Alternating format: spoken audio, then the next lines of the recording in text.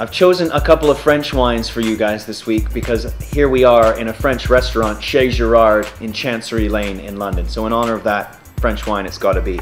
First up is for all you rosé buffs out there. This is a Terre de Trieste 2009 from Bandol in Provence in southeast France. Now Bandol is famously known for making some of the finest and some, unfortunately, most expensive rosés in the world. But this one, thankfully, comes in at $9.99 on sale at Nicola at the minute, and it's just pure quality.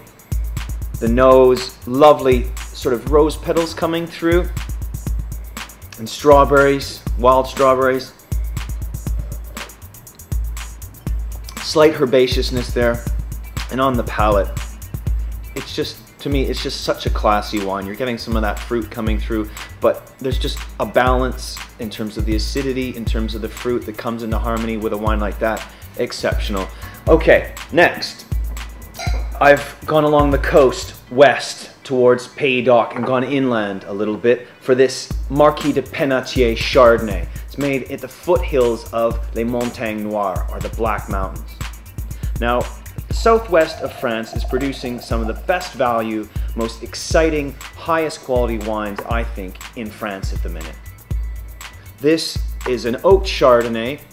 It's a 2000, and let me have a peek, 2008. This could lie down for a few years. Gorgeous melon and pineapple and papaya on the nose. Oh, I really, the smell on that is fantastic.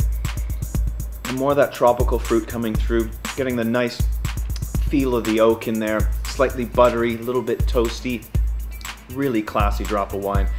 $6.99 for two at Majestic, which is an absolute steal. As I said, you could lie that down for 2 or 3 years to develop in complexity a bit more. Roast chicken, stinky creamy cheeses, roast garlic, some baguette.